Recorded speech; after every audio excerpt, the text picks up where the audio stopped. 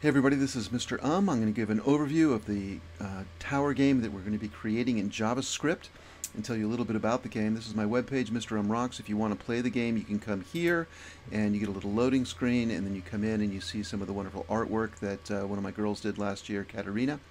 And this was really a group project. We had kids creating art, and we had kids writing computer code. The kids worked in teams of 4 or 5.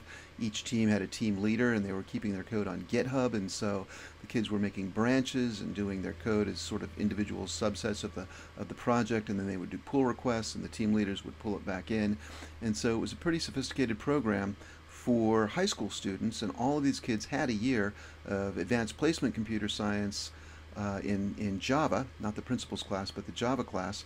And so they were pretty solid coders coming in. They knew about for loops and arrays and classes and objects and all of the things that we learn in the AP curriculum.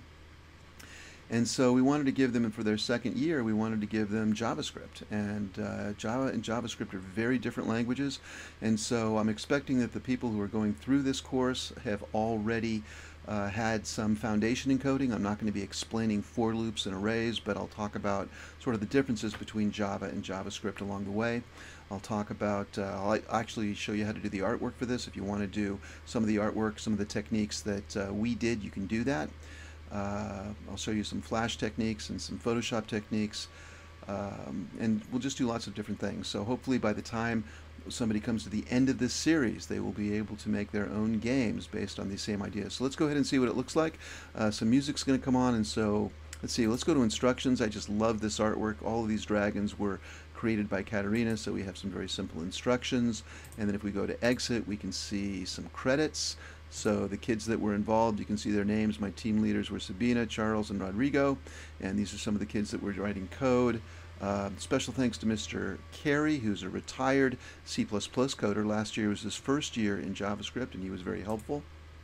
And so we're going to go back to retry now and see what the game looks like, and I'll stop talking when the game is played. But basically, we're going to place blocks on the canvas, and then the peasants are going to come out, and they're going to use pathfinding to find their way to the yellow dot in the bottom right-hand corner.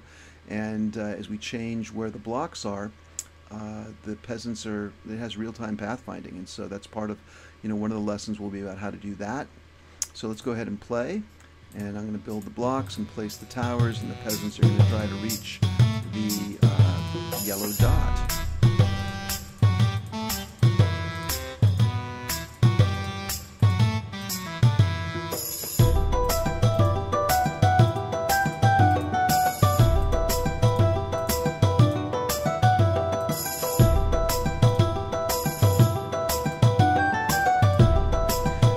Dragons have different kinds of bullets or flames, and they have different strengths and powers, and in the end we're going to create a sandbox version of this so you can tweak all the variables so you can get the game to play just like you want it to. We'll have little sliders on the side that will affect all the key variables, and you can create each level the way that you want it, and I hope that's a lot of fun.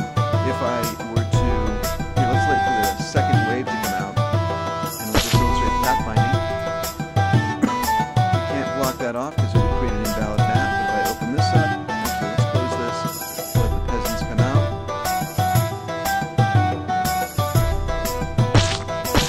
Block this off. Oh, it's got to go the other way.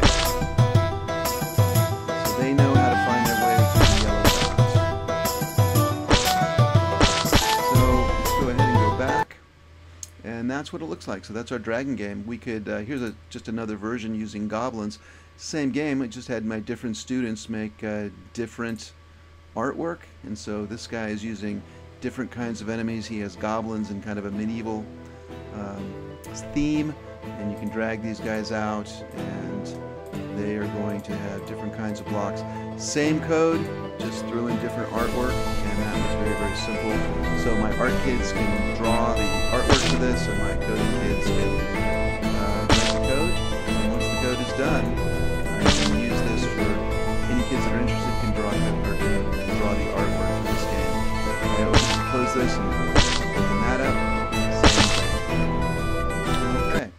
So that's what it looks like. Again, it's not for beginners. It's for people who understand coding in some language and want to get introduced into JavaScript. I won't be describing the basics of coding, but as we go through, I'll talk about how JavaScript is different than Java, and hopefully you'll learn some art techniques. We'll be using sprite sheets. We'll be using